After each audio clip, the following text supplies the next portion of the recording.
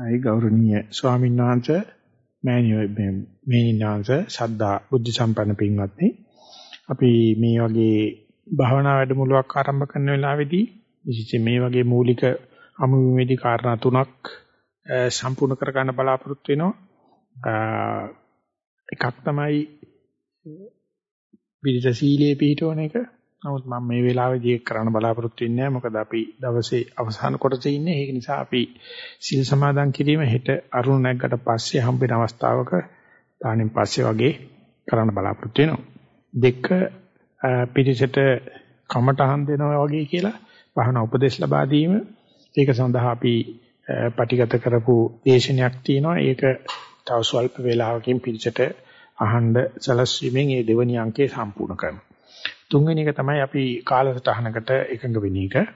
ඒක මේ වෙනකොට මම හිතන්නේ සියලු දෙනා වගේ මුද්‍රිත පිටපතක් ලැබිලා තියෙන නිසා කාලසටහන පිළිබඳවත් මතක් කිරීමක් කරනවා. ඉතින් මේ ධර්මචාරිකාවේදී අපි මම වැඩ පටන් අරගත්තේ නවසීලන්තේ ඩැනිඩන් වල. ඒක ජනවාරි මාසෙ තිබුණා දවස් 14ක් 15ක් විතර වගේ. ඉතින් ඒකෙදී කවදාකවත් නැති විදිහට සෙනඟ ගොඩක් හිටියා මුළු ස්ථානෙම තේන උපරිම ඉඩට. ඉතින් ඒකෙදී අර එක හිටපු එනෝන මහත්තයෙක් ඊට ඉස්සල සැරේ කරපු එකේ තියෙන දුර්ලභමක් දැකලා ඔක්කොගෙම ඉතාමත්ම තදින්ම ඉල්ලුවා අපි මේ සැරේ එකිනෙකා අතර කිසිම කතාවක් නොකර සම්පූර්ණ ආර්ය තුෂ්ණී භාවය රැක ගන්න. ඒ නිසා විශේෂ සැලසුම් වගේක් දොලා තිබුණා. ඒ කතා කරන ස්ථානවලදී කිසිම කෙනෙකුට කතා කරන්න නැති වෙයි. ඒක ඇත්තටම බොහොම ලස්සනට ප්‍රශංසනීය විදියට වැඩසටහන ඉවර වෙනකම්ම තිබුණා. ඊට පස්සේ මම මෙල්බන් ආවට පස්සේ මෙල්බන් කට්ටියට මම අනතුරු ඇඟිව්වා. මොකද මෙල්බන් කියලා කියන්නේ මේ ධර්මචාරිකාවල මට ගෙදර වගේ හරියට මේ අවෝතරකම නෑදෑකම ඇඟැලුම්කම්. ඒ නිසා මේ ස්ථානෙට බලන් දෙනවා දානේ පූජා කරනවා පිළිකර පූජා කරනවා අන්තිමට ඒක නිකන් මේ සුවදහමුවක් වගේ වෙන්න පටන් ගන්නවා. ඒ නිසා මෙල්බන් වලටත් මම අනතුරු ඇඟෙව්වා එහෙම වෙන්න දෙන්න එපා. මොකද ස්ථානේ පිරෙන්න මේ හැරේ සෙනග හිටියා. ඉතින් ඒක මම හිතන්නේ නවසීලන්ත විතර උන්කාක්ම සාර්ථකුණා. හැබැයි වෙනදාට වැටියේ මෙල්බන් වල දෙතුන් දෙනෙක්ම යෙදිලා අනිත් පැත්තත් එක්ක සමාවත් ඉල්ලුවා ඉවර වෙනකොට කතා කරන වෙලාවේ පුළුවන් තරම් මම උත්සාහය කරා. ඊට පස්සේ අපි අද උදේ ඉවර කරා මේ බ්‍රිස්බේන් එක. ඒකෙදී පුදුම විදියට මොනම හේතුවක් නිසාවත් යෝගාවචර කතා නොකර ගත කරන්න පුළුවන් වුණා. ඉතින් ඒක මම මේ වෙලාවේදී මේ වැඩසටහනේ සාර්ථකත්වයට පෙර නිමිත්තක් විදියට මතක් කරනවා. ඒ අනිකුත් මේ කාලසටහන එහෙම නැත්නම් දිනචර්යාව ඒ වැඩ කටයුතු පිළිබඳව අපි මේ වෙලාවේදී දැනගත යුතු සුද්ධ කරගත යුතු සාකච්ඡා කරගත යුතු දේවල් කරලා ඒකිතාක් තවත් යෝගාවචරයකට කරදරයක් නොවන විදිහට ඒ ආර්ය තුෂ්ණී භාවයෙන් කටයුතු කළොත් අපිට මේ හම්බෙච්ච පරිසරය හුඟක් ප්‍රයෝජන ගන්න පුළුවන් වෙනවා. ඉතින් ඒ ටික තමයි මට මතක් කරන්න තියෙන්නේ. කොහොම නමුත් 2012 ගමන් ඔයක්වත් මේ පුද්ගලික වශයෙන් මම කෙරුවේ නෑ.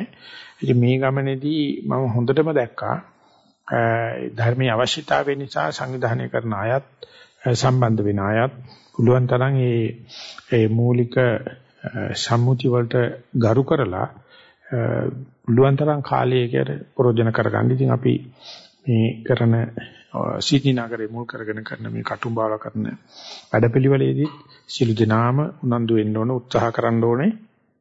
ඒ සම්බන්ධව මම හිතනවා සංවිධායකාවක් වශයෙන් ලංකා කියලා දේවි මොනවාරි හදිසියක් වුණොත් නැත්නම් අවශ්‍යතාවක් වුණොත් කරන්න ඕනේ මොකද්ද කියලා ආන්නේ විදිහට කටයුතු කළා. අපි සිළු දෙනාම මේ ලද අවස්ථාව උපරිම වශයෙන් ආර්ය තුෂ්ණී භාවයේ වෙනුවෙන් ගත කරමු කියලා මතක් කරන්න කැමතියි. ඉතින් මම එන්නේ ඉස්සලා හැම කෙනෙක්ම වගේ සංවිධානය කරන අයකින් අහලා ඇදියා මේ සඳහා වැඩසටහන සුදුසු මාතෘකාවක් ඔක්කොමලා වගේ මේ මගේ මන අපේ කරගෙන යන්න කියලා ඉල්ලීමක් තිබුණා. නමුත් ඒ දැනිඩන් වල කියලා තියෙන මහා නිදාන සූත්‍රය ඉදිරියෙන් තියාගන්නමු කියලා. ඉතින් ඒක දැන් යන තාලෙට අපිට මෙතනදිත් මේ මහා නිදාන සූත්‍රයේම කොටසක් ධර්ම මාතෘකාව වශයෙන් ඉදිරියෙන් තියාගෙන යන්න පුළුවන්. මොකද දීඝ සූත්‍රයක් අපි ගත කරන ඇවිල්ලා තියෙන එකේ නතර කරපු තැන ඉඳලා මේ අපේ සිඩ්නි වැඩ පිළිවෙලටත් පාවිච්චි කරනවා කියන එක මේ වෙලාවේ අවස්ථාව හැටියට මම මතක් කරන්න කැමතියි. ඊට අමතරව කාලසටහනේ මම හිතන්නේ වෙනස් කරන්න බරපතල දෙයක් තියෙනවා කියලා තියෙනවනම් අපි මේ ධර්ම සාකච්ඡා කරන වෙලාවට මතක් කරන්න වෙනස්කම් කරන්න බලාපොරොත්තු වෙනවා. හෙට දවසේ සීල් සමාදන් කිරීම ගැන මේ කරනවා නම් මේ කාලසටහන හැටියට කරන්න වෙන්නේ 6:30ට. අපි 5 ඉඳලා 6:30 දක්වා සාමූහික භාවනාවක් කරනවා. අපි ඒක සමාප්තියේ සීල් සමාදන් කිරීම කරලා හීල් දාන්න පිටත් වෙමු කියන එකයි මම යෝජනා කරන්න කැමතියි. ඊට පස්සේ දැන් අද තව පොඩ්ඩකින් මේ ක්‍රියාත්මක කරන උපදේශ මාලාවේ තේරුම් ගන්නට නැති පැටලිලි සහිත හෝ විස්තර කර යුතු යමක් තියෙනවනම් ඒක හෙට දවල් 1ට අපි හම්බෙට ධර්ම සාකච්ඡාවට යොමු කරන්නයි කියලා මම කරුණාවෙන් ඉල්ලා හිටනවා. ඒ තියෙන පිරිසුදු කර ගැනීමක් ඊට අමතරව වෙන ප්‍රශ්න තියෙනවනම් ඒ වගේම මේ වෙලාවේදී මම දැනගන්න කැමති මේ වැඩසටහනට ඉස්සෙල්ලාම වගේ ඇවිල්ලා මූලිකවම නැත්නම් අපි කියන ආධුනික නවක ඒ කියන්නේ ආධිකම්මික යෝගාවචරයන් වශයෙන් ඉස්සෙල්ලාම වගේ රිට්‍රීට් වලට සම්බන්ධ වෙන කී දෙනෙක් ඉන්නවද කියලා දැනගන්න මම කැමතියි. ඒකට ඒගොල්ලන්ටත් එක්ක මේ උපදේශ පන්තිය උදව් වෙනවා. මම හිතන්නේ ඒ ටික විතරයි මේ වෙලාව හැටියට මතක් කරන්න තියෙන්නේ. So I will try to give the summary of what explain. When we are starting a retreat in Nissarana, where I came from, or other places, we have 3 things to accomplish in the first meeting. That is to agree upon our timetable, and that already happened due to this printed form. And if there are any kind of thing we have to discuss tomorrow 1 o'clock, of course in Sinhala medium, we can discuss and finalize. Second thing is administering of the precepts. So tomorrow at 6:30, just before the breakfast, we will go for 8 precepts. And the third one is basic instructions. So I have prepared basic instruction in Sinhala and as well as in English. So just after the meeting, we will be playing the Sinhala one, and then everyone can listen it. And if there are any clarification necessary, they can put written questions or raise the question while the discussion is going on at 1 o'clock tomorrow. As far as the English speaking meditators are concerned, prepared English talk also in the same CD, so they can have separate place and separate time to listen it. And this basic timetable is, of course, sitting and walking we will be doing together, but the discussions basically happening in Sinhala. So therefore I would like to allocate around 1 hour for the English speaking meditators. So there won't be a time for me to give a formal talks, but anyway, if there are any meditation instructions to be reviewed or any Dhamma topics, common topics to be discussed, we can make use that time in a separate place. So I think we can use the other room so that we can have a kind of a communication and rapport. So the timetable written, even though it is written in English, basically this is for the Sinhala speaking meditators. As I mentioned, that sittings and walking, of course, we can do together. So tomorrow I will announce what is the best time for us to meet and discuss in the English medium. Those who wish to participate into that English discussion, even the other people from those who can understand English, Sinhala also can come and join. But it is basically meant for the yogis and yoginis, those who can't speak Sinhala. And instructions also, I think Lanka will make it available either today or tomorrow to listen to basic instructions in English. And this is how what I thought, balancing between the two languages, and I hope will satisfy the needs of the both the parties as much as possible.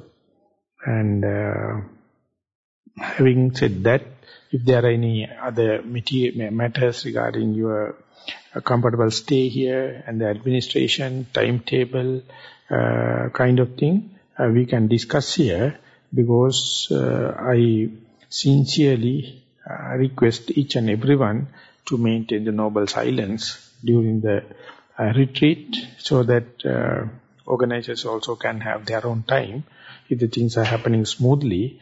So